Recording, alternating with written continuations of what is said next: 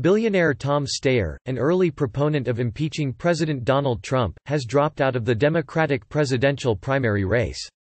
"Honestly, I can't see a path where I can win the presidency," Steyer told supporters Saturday night, while pledging to continue working on his pet issues, including climate change and racial inequality. He also said he would use his vast resources to support the eventual Democratic presidential nominee and other party candidates in the general election this November. "Every Democrat is a million times better than Trump. Trump is a disaster," Steyer said. "So of course I'll be working on that." He failed to reach the 15% viability level to win delegates in Saturday's contest in South Carolina, where he had spent more than $20 million, according to an NBC News projection. Former Vice President Joe Biden won the primary in the Palmetto State by a huge margin, while Senator Bernie Sanders, who is considered the race's front-runner, came in second.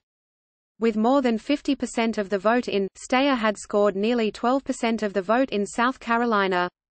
He stumped and spent heavily in the early primary and caucus states of Iowa, New Hampshire and Nevada, as well, but those efforts did not help him crack the top echelon of contenders.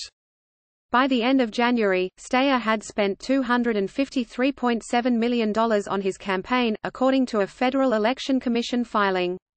While he qualified for several debates, he struggled to get beyond 2% in most national polls. During the South Carolina debate earlier in the week, he had to fend off attacks from rivals, particularly Biden, about his past investments in the coal and private prison industries. Steyer ran on what he described as the 5 rights: health care, an equal vote, clean air, an education and a living wage. The former hedge fund manager was a key financier for Democrats running for Congress during the 2018 congressional midterms. Steyer, along with fellow billionaire Mike Bloomberg, combined to spend hundreds of millions on Democratic candidates. That cycle, the Democrats flipped the U.S. House of Representatives, becoming the majority. Since then, Democrats impeached Trump, which Steyer had been calling for since the 2016 election, and Bloomberg entered the race.